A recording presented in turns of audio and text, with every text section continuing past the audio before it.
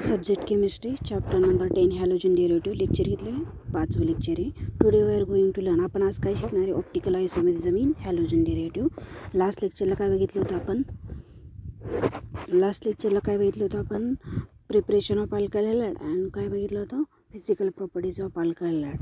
मग नंतर आज काय बघणार आहे? Optical isomerism. मग त्याच्यामध्ये काय काय शिकणार आहे? फर्स्ट पॉईंट कायरल मॉलिक्यूल काय किंवा chiral carbon, optical activity, basic terms of optical activity, इनॅन्शोमर्स, representation of configuration of molecules.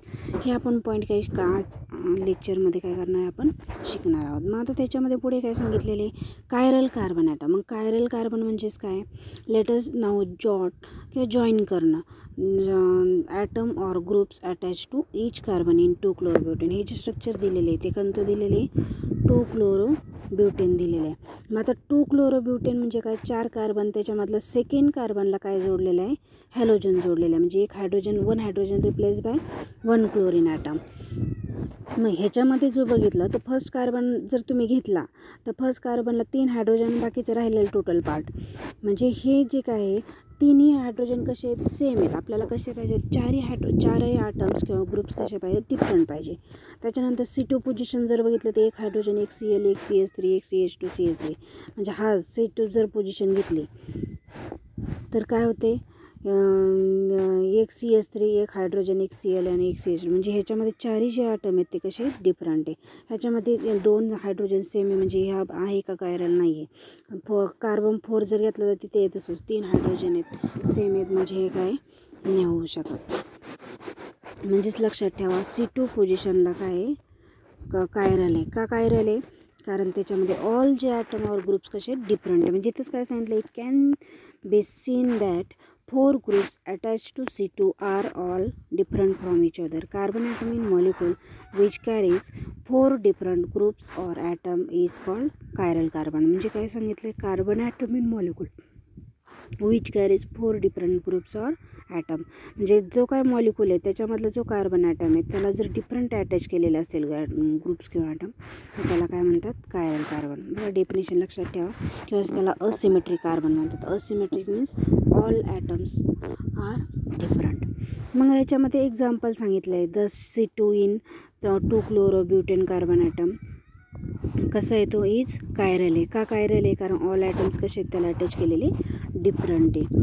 ते स्ट्रक्चर प्रेझेंट करा. मग रिप्रेझेंट करताना कसं करायचं? सपोज C2 पोझिशनला जर पाहिजे असेल तर C2 पोझिशनला काय आहे? 1 हायड्रोजन, 1 Cl तो सेपरेट दाखवला. 1 CH3 ग्रुप इकडचा तो वरती दाखवा, CH2 CH3 खाली दाखवा. म्हणजे C2H5 म्हणतो आपण त्याला. मग हे जर 2-chlorobutyne घेतला, हा स्टार जो आहे त्याने काय करतात? तो रिप्रेझेंट करतात. मग आता ह्या स्टारने जर रिप्रेझेंट करतात कायरल मॉलिक्यूल किंवा त्याला ॲस्ट्रिक्स म्हणतात. नंतर पुढे काय सांगितलेलं आहे? नेक्स्ट पॉईंट काय आहे? Chiral molecule. मग तुम्ही कायरल कार्बन बघितलं. कायरल कार्बन म्हणजेच काय? The compound carbon item in molecule which is bonded to 4 different item or groups. म्हणजेच त्याला कायरल कार्बन म्हणजे असिमेट्रिक. मग कायरल मॉलिक्यूल म्हणजे काय? मग कायरल मॉलिक्यूल म्हणजे काय सांगतो आपण? व्हेन मॉलिक्यूल कंटेन काय पाहिजे? 1 कायरल ॲटम इट ॲक्वायर काय असतात? Unique property. म्हणजे ओनली 1 प्रॉपर्टी असते all over world. Such molecule cannot superimpose perfectly on it's mirror image. म्हणजे हा जो मॉलिक्यूल आहे तो नॉन सुपरइम्पोज असतो मिरर इमेज. नॉन सुपर म्हणजे त्याच्यामध्ये सुपर इमेज मिरर दिसत नाही आपल्याला. सुपर म्हणजे जशी आहे तशी न भेटता इन्व्हर्टेड उलटी भेटते आपल्याला. जर आता तुम्ही काय सांगितलं? It is called chiral molecule. राहील लक्षात? कायरल मॉलिक्यूल म्हणजे काय? इट ॲक्वायर्स युनिक प्रॉपर्टी आणि molecule can not superimpose perfectly on it's mirror image. म्हणजे मिरर इमेजसारखी जी एकदम सुपर इमेज दिसते का? म्हणजे आहे तशीच दिसते का? जर ग्लास तुम्ही आरशासमोर ठेवला तर कसं दिसतो आपल्याला? जसं आहे तशीच प्रतिमा दिसते. पण जर तुम्ही आपला हात वगैरे ठेवला तर आपल्याला उलट्या हाताची प्रतिमा दिसते. किंवा आता हे तर तसंच सांगितलेलं आहे स्ट्रक्चर. जर 2-chlorobutyne हे जे स्ट्रक्चर घेतलेले आहे मग आता हेच 2 क्लोरोब्युटेनमध्ये म्हणजे बघा CH3 1 सेकंडचा कार्बन त्याला स्टार दाखवला आहे आपण ॲस्ट्रिक्स, आणि C2H5 म्हणजे हे 2 कार्बन 3 4 म्हणजे 4 कार्बन आहे, म्हणजे कोण झाला, आणि सेकंड पोझिशनला कोण जोडलं Cl म्हणजे 2 क्लोरोब्युटेन आहे. मग ह्याची जर मिरर इमेज पाहिली तर आपल्याला Cl इकडचा या बाजूला दिसतोय, तर इकडचा कुठल्या बाजूला आहे, या बाजूला आला. हा C2H5 खाली तो ॲज इट इज दिसतोय आपल्याला, आणि हायड्रोजन हा लेफ्ट साईडला आहे, तो इकडं कुठं दिसतोय, राईट साईडला. म्हणजे हायड्रोजन आणि क्लोरीनची फक्त पोझिशन काय केलेली आपण चेंज केलेली, म्हणजेच इन्व्हर्टेड उलटी प्रतिमा दिसते आपल्याला. त्यालाच नॉन सुपरइम्पोज मिरर इमेज म्हणतात. मग आता ह्याच्यामध्ये काय सांगितले, द रिलेशनशिप बिटवीन, कशामधली रिलेशनशिप काढली, chiral molecule and it's mirror image. हा काय कायरल म्हणजे असिमेट्रिक, आणि त्याची मिरर इमेज जी आलेली ती पुढची. मग आता ह्या ज्या दोघांमधला रिलेशनशिप आहे ती कशी, it is similar to relationship between left and write hand, म्हणजे आपला डावा आणि उजवा हाताची जशी सिमिलॅरिटी त्याच पद्धतीने म्हणजे उलटी प्रतिमा तसं दिसतं त्या पद्धतीने, म्हणजेच त्याला काय म्हणतात, therefore it is called हँडेडनेस. Handed म्हणजेच काय, हाताच्या प्रतिमेसारखं, म्हणजे ऑर कायरेलिटी. कायरेलिटी म्हणजे काय, असिमेट्रिक म्हणतात. मग कायर म्हणजेच काय म्हणतात, हँड. अशा पद्धतीने त्याला काय केलं, हँडच्या स्वरूपासारखं आपल्याला ते दिसतं. मग आता काय सांगितलं, तर stereo आयसोमर in which आयसोमर have different special arrangement of groups or item around chiral item. म्हणजे ऑप्टिकल आयसोमेरिझमची डेफिनेशन दिलेली आहे. काय सांगितले, स्टेरिओ आयसोमेरिझम. स्टेरिओ म्हणजे काय, ह्याच्यामध्ये काय दिसते आपल्याला, स्पेशल अरेंजमेंट दिसते बघा. एक CH3 वरती दाखवलं आहे, खाली एक दाखवलं आहे, एक बिहाइंड दाखवलं आहे. म्हणजे अशा पद्धतीने आपण प्लेन पेपरवरती ते वेगळ्या पद्धतीने रिप्रेझेंट करतो. मग त्याच्यामध्ये काय सांगितलं, have different special arrangement of groups of item around the chiral. म्हणजे कायरल कार्बनवरती प्रत्येकाची स्पेशल अशी खास अशी काय केलेली असते, अरेंजमेंट केली असते. त्याला काय म्हणतात, ऑप्टिकल आयसोमेरिझम. मग ऑप्टिकल आयसोमर हॅव काय असतात, differ from each other in terms of measurable property. जर ते वेगवेगळ्या मेजरेबल प्रॉपर्टी वेगळे असेल तर त्याला काय म्हणतात, ऑप्टिकल ॲक्टिव्हिटी. मग ह्याच्यातले तुम्हाला कायरल मॉलिक्यूलची डेफिनेशन फक्त लक्षात ठेवा, काय इट इज युनिक प्रॉपर्टी, आणि काय सांगतात, which cannot not superimpose perfectly on it's mirror image. एवढे एक लक्षात ठेवा आणि एक्झाम्पल लक्षात ठेवा. आता ऑप्टिकल आयसोमेरिझम आपण नेक्स्ट पॉईंटमध्ये बघणार, किंवा इट इज हे रिलेशनशिप कशासारखं आहे, हँडेडनेससारखं आहे. नंतर पुढे सांगितले प्लेन पोलराइज लाईट, त्यालाच काय म्हणतात, in short PPL light. And ordinary light consist of, काय असतात त्या लाईटमध्ये, ऑर्डिनरी म्हणजे काय, दे कंटेन डिफरंट वेवलेंथ, वेगवेगळ्या वेवलेंथ असतात. Consist of electromagnetic waves having, काय असतात त्याच्यामध्ये, ऑसिलेशन्स असतात. हॅविंग ऑसिलेशन ऑफ कशाचे असतात, electric and magnetic field in all possible plain. सगळ्या पॉसिबल प्लेनमध्ये आपल्याला दिसतात. पण ते कसे असतात, perpendicular to direction of propagation of light. म्हणजे जी लाईट आहे त्याला काय असे असतात, ते परपेंडिक्युलर म्हणजे कसे असतात, लंब टाईप दिसतात ते आपल्याला. पण काय सांगितले बघा, when ordinary light is pass through Nichols prism. Nicole म्हणजे काय, तो प्रिझमपासून बनलेला आहे. मग हा निकोल जो प्रिझम आहे तो कशा पद्धतीने, बघा प्रिझम सगळ्यांना माहिती आहे कसा असतो, ह्या अशा पद्धतीने असतो, ट्रायंगल, बरोबर. आणि त्यालाच काय केलेलं आहे, दुसरा प्रिझम त्यांनी जोडलेला आहे. म्हणजे इथं काय केलेलं असतं, निकोल प्रिझम कसं बनलेलं असतो, it is made up of 2 प्रिझम्स by base to base. म्हणजे ते काय केलेलं असतात, बेस टू बेसला काय असतात, ते जोडलेले असतात 2 प्रिझम. मग कशाने जोडलेले असतात, कॅल्साईट क्रिस्टल. कशाने जोडतात, कॅल्साईट क्रिस्टल. कॅल्साईट क्रिस्टल म्हणजेच कशाने बनलेला असतो, तो CaCO3ने बनलेला असतो. लक्षात ठेवा, नेहमी MCQला वगैरे क्वेश्चन पडतो. हा जो नायकोल प्रिझम आहे तो कशापासून बनलेला असतो, कॅल्साईट क्रिस्टल, किंवा त्याचा IUPAC त्याचा फॉर्म्युला काय, CaCO3. मग आता नायकोल प्रिझममध्ये जर पास केले तुम्ही ऑर्डिनरी लाईट, म्हणजेच cross section of ordinary light म्हणजेच काय, they contain different वेवलेज in all possible direction. पाहिजे त्या डायरेक्शनने आपण काय केलेलं आहे, ते ऑर्डिनरी लाईट काढलेली. मग इथं काय केलेलं आहे आपल्याला, पण ज्यावेळेस तुम्ही नायकोल प्रिझममधून निकोल्स प्रिझममध्ये पास करता त्यावेळेस आपल्याला ओनली 1 प्लेन दिसतात का, डिफरंट नाही. म्हणजे मोनोक्रोमॅटिक लाईट दिसते, म्हणजेच cross section of PPL light दिसते आपल्याला. मग आता इथं काय सांगितलेलं आहे बघा, when ordinary light is pass through Nichols prism oscillation only in 1 plain emerge. मग आपल्याला ऑसिलेशन फक्त एकाच प्लेनमध्ये दिसतं, पण ते पण परपेंडिक्युलरमध्ये. मग इथं काय सांगितले, सच लाईट हॅविंग ऑसिलेशन असतात ओनली इन, कुठल्या प्लेनमध्ये दिसतात, सिंगल प्लेन, म्हणजेच ओनली 1 प्लेन परपेंडिक्युलर टू, कशाला लंब असतात, direction of propagation of light. जी आपली डायरेक्शन आहे त्याच्यात ते कसे असतात, परपेंडिक्युलर असतात. त्यालाच काय म्हणतात, PPL लाईट. लक्षात ठेवा definition, very MP. अनिसोपी light having oscillation only in कसे असतात one plain perpendicular to direction of propagation of light, त्यालाच काय म्हणतात is non as plain polarise किंवा इन शॉर्ट काय म्हणतो आपण त्याला PPL म्हणतो. त्याच्यानंतर पुढे बघा ही डेफिनेशन महत्त्वाची, ही परफेक्टली करा. त्याच्यानंतर नेक्स्ट पॉईंट काय आहे basic terms of optical activity. मग ह्याच्यामध्ये कुठल्या टर्म्स आहेत तुम्हाला डिफाईन द टर्म 1 मार्कासाठी पडू शकतं. मग ह्याच्यामध्ये फर्स्ट डेफिनेशन कुठली दिली ऑप्टिकल ॲक्टिव्हिटी.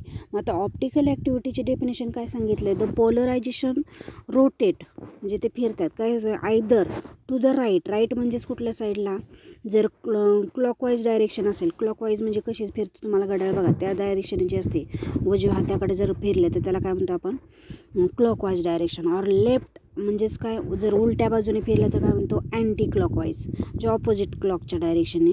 मग आता ते काय सांगितलेलं आहे दिस property of substance by which rotate plain of polarisation of incident light G light pass करतो incident polarise plain polarise light म्हणजे काय सांगितलेलं the property of substance by which it rotate plain of polarisation of incident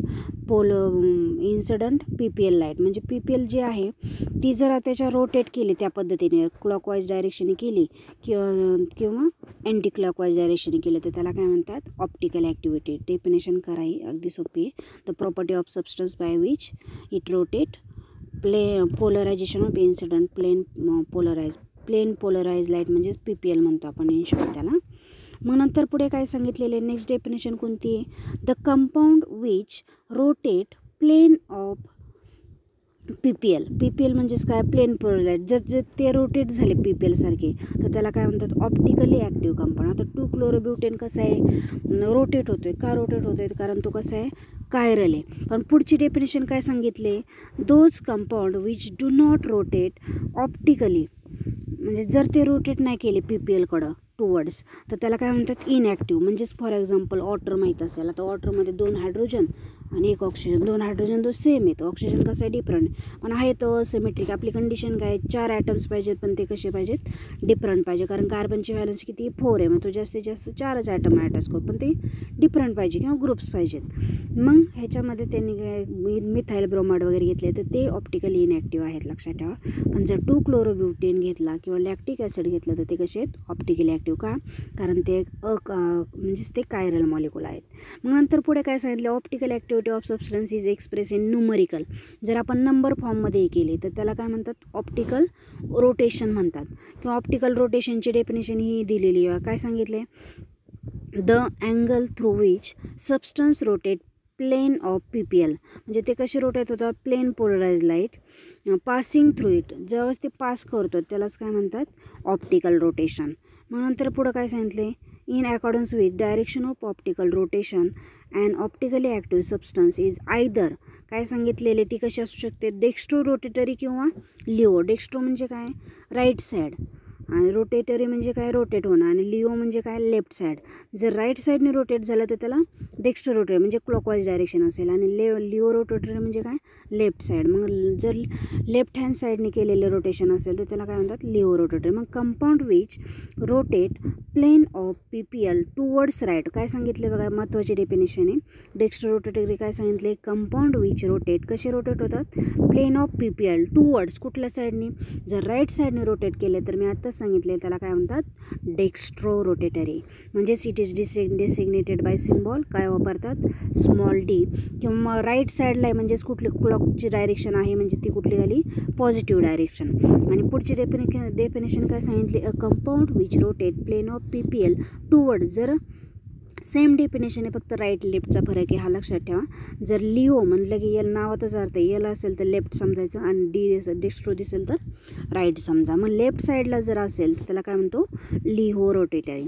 मग ते डिसिग्नेटेड हे जसं dextro तुम्ही small डीने दाखवता तसं हे कशाने दाखवतात स्मॉल यल आणि साईन ती ऑपोजिट डायरेक्शन आहे म्हणून -10 लक्षात ठेवा.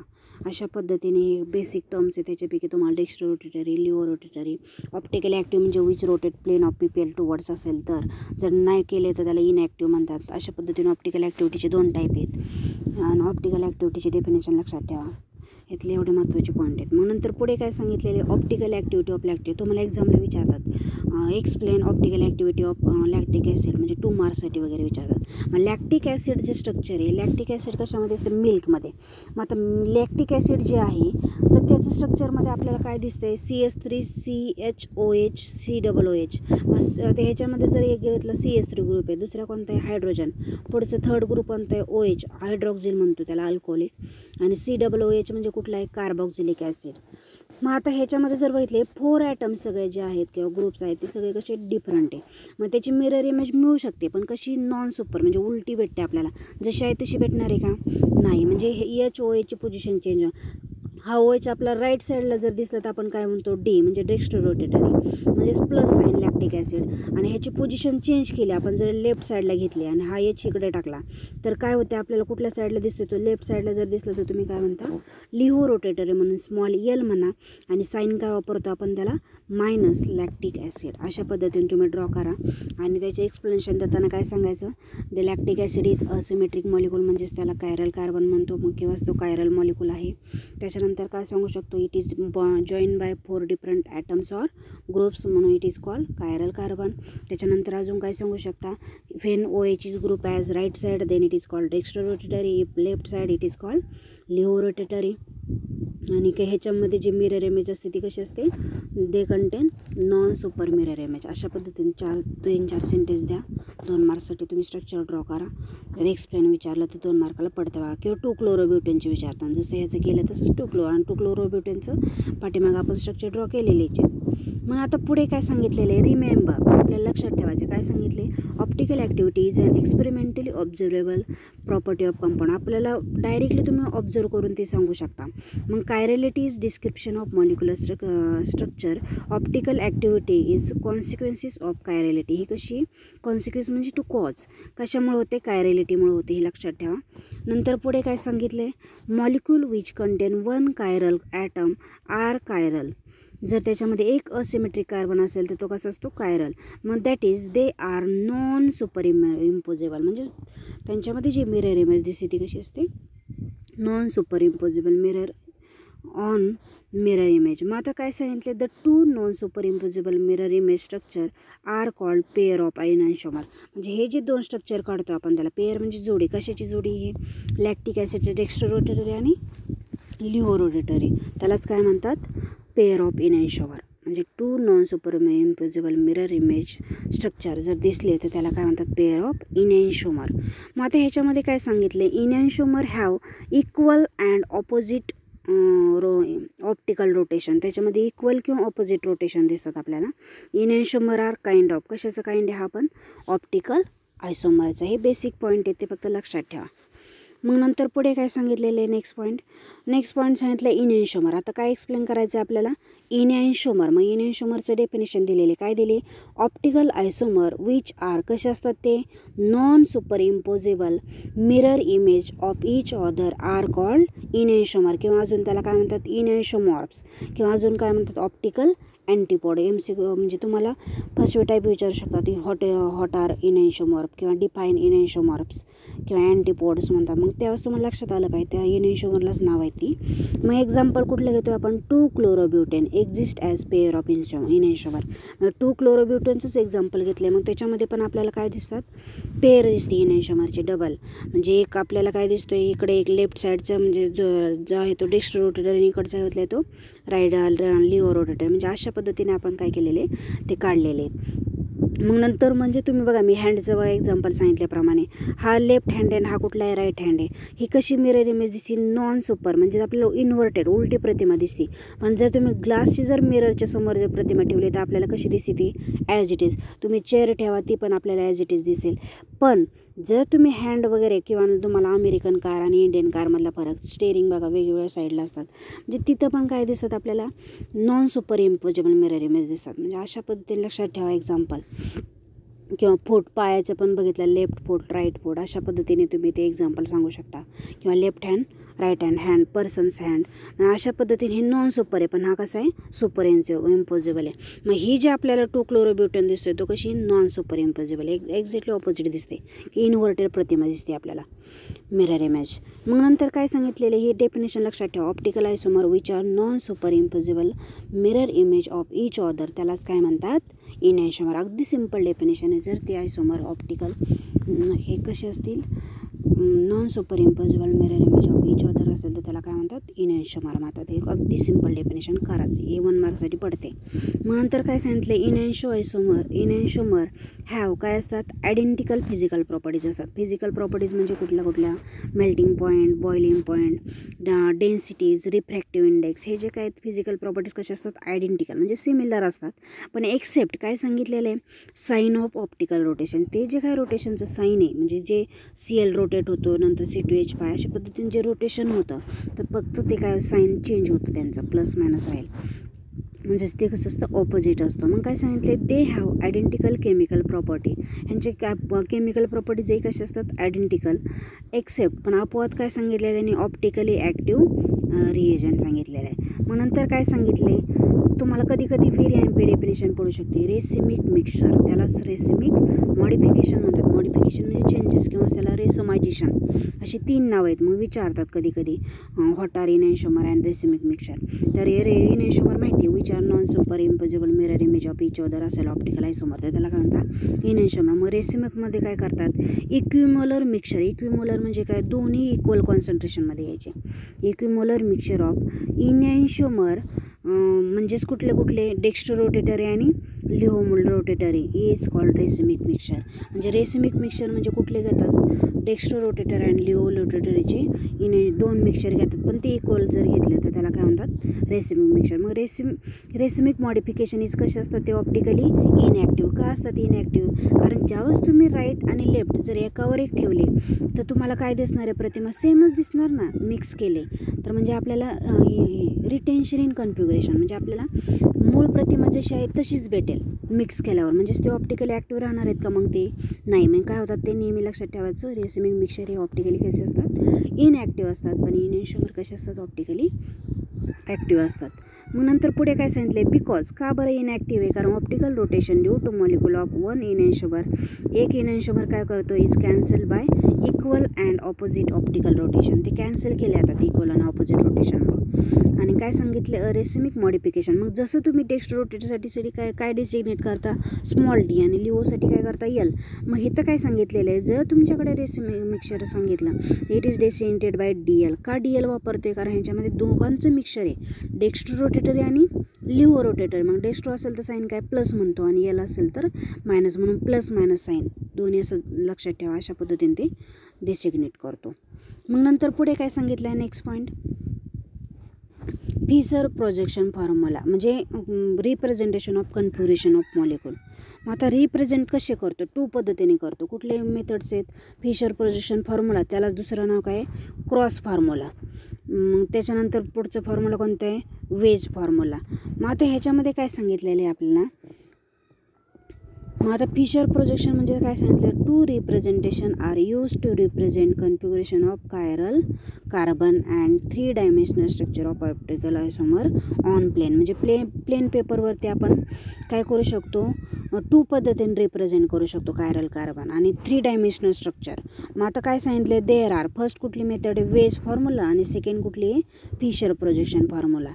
मग नंतर काय सांगितलं, फिशर प्रोजेक्शनलाच काय म्हणतात, क्रॉस फॉर्म्युला. मग आपण काय केलेलं, फिशर प्रोजेक्शन मेथड काढलेली, कशाची काढलेली, आता हे जे स्ट्रक्चर आहे ते कशाचं आहे, तुम्ही अल्फाबेटिकली जर घेतला तर ब्रोमिन येईल का अगोदर का क्लोरीन येईल, सुरुवातीला ब्रोमिन येईल. म्हणजे काय म्हणायचं, ब्रोमो क्लोरो आयोडो, आणि एकच कार्बन आहे म्हणून काय म्हणायचं, मिथेन. याचं नाव काय, ब्रोमो क्लोरो आयोडो मिथेन. मग हा पण कसा आहे, असिमेट्रिक. का असिमेट्रिक आहे, कारण एक Cl ब्रोमिन, बघा हा असिमेट्रिक आहे, दिसतोय हा आहे.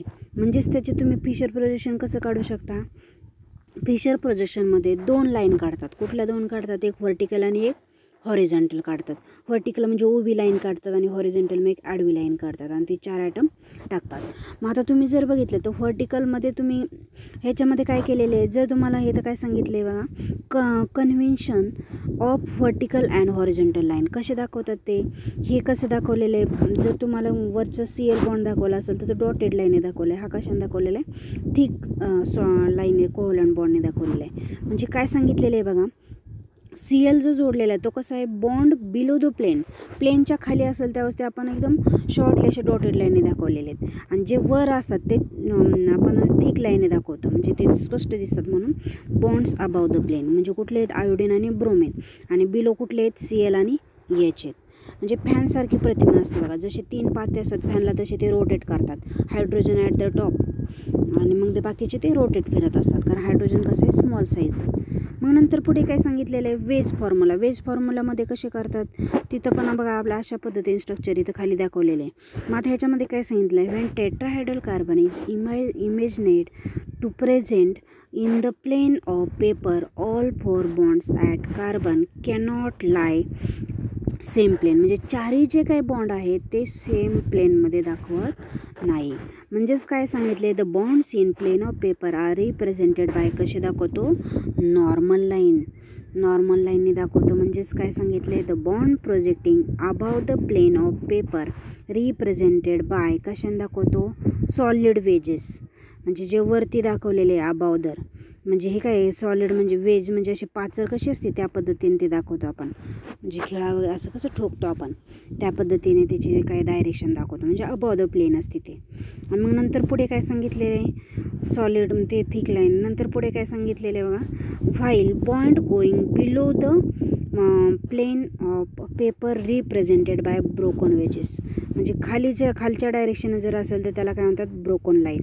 मग ते ही बघा ही खालच्या डायरेक्शनने दाखवलेली आहे, म्हणजे हे अशा पद्धतीने वरती मोठी रेषा नंतर स्मॉल वगैरे हे अशी जर असेल तर ती कशी झाली, म्हणजे ह्याच्यामध्ये हायड्रोजनची जी लाईन आहे ती अबाव द प्लेन आहे, आयोडीनची कशी झाली, बिलो द प्लेन, आणि हे ब्रोमिन आणि Cl कसे झाले, प्लेन ऑफ पेपर.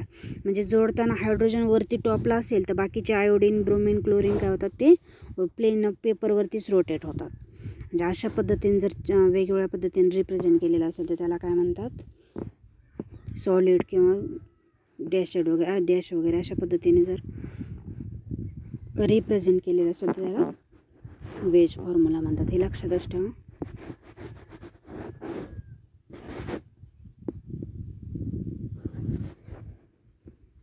नंतर remaining part on next lecture बघूया आपण. आज काय काय शिकलो, ऑप्टिकल ॲक्टिव्हिटी इन आयसोमेरिझमिक मिक्सचर. मग optical ॲक्टिव्हिटीमध्ये chiral carbon, chiral molecule, आणि नंतर representation of configuration of molecule. मग 2 पद्धतीने रिप्रेझेंट केल्यात, फिशर प्रोजेक्शन आणि वेज. ह्याच्यामध्ये फिशर प्रोजेक्शनमध्ये क्रॉस फॉर्म्युले दाखवायचे. क्रॉस म्हणजे कसा, एक व्हर्टिकल लाईन आणि एक हॉरिझॉन्टल लाईन. मग त्यात जर ड्रॉ केले आणि ते ॲटम्स हे करा, रिप्रेझेंट करा. आणि नंतर काय सांगितलेले, जर वेज फॉर्म्युला असेल तर त्याच्यामध्ये सॉलिड वेज आणि दुसरे कोणते ते ब्रोकन लाईन असतात, मग ब्रोकन वेज. अशा पद्धतीने तुम्ही 2 वेजेस काढून आणि 2 तर प्लेन ऑफ पेपर म्हणजे ते कोव्हॅलंट लाईन, सॉलिड लाईन दाखवलेले असतात. Remaining part on next lecture.